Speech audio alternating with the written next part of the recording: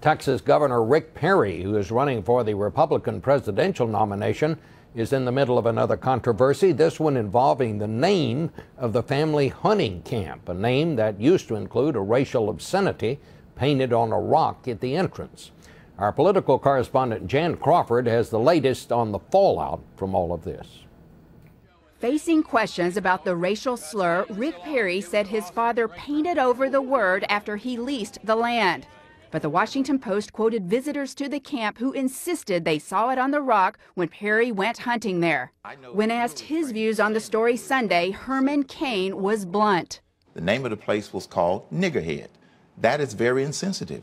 And since Governor Perry has been going there for years to hunt, I think that it shows a lack of sensitivity.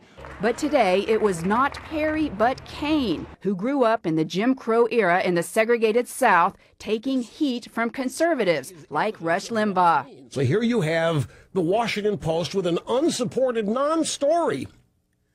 And here comes Herman Cain piggybacking on it, trying to capitalize on it. Cain, who has captivated voters with his straight talk, told reporters today he had made his point. All I said was the mere fact that that word was there was insensitive. I am not attacking Governor Perry.